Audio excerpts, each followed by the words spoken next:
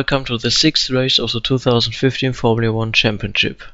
Today we are on one of the most traditional tracks in Formula 1, Monaco.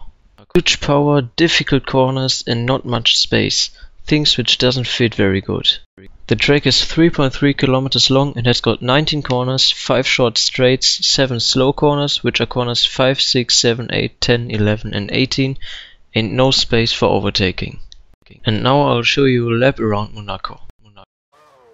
Here we are coming up onto the start-finish straight, 7th gear, and braking right before the sign, down into the 3rd gear, early acceleration, using 25% of the curse up the hill, 7th gear, and here we are at the casino, down into the 4th gear, stay inside, again 4th gear, and up into the 5th, downshifting into the 2nd, onto Mirabeau, 1st gear, the slowest corner in Formula 1, don't take too much of the curbs, this part you are driving in 2nd gear,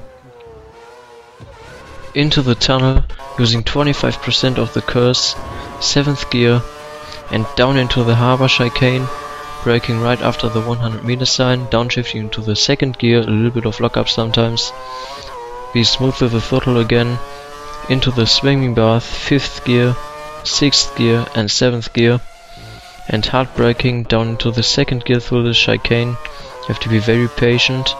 And through Rascasse we are driving in 1st gear. It's one of the most famous corners in Formula 1. Here the last corner, don't take too much of the curbs. DRS using the rest of the curse, and that was one lap in Monaco.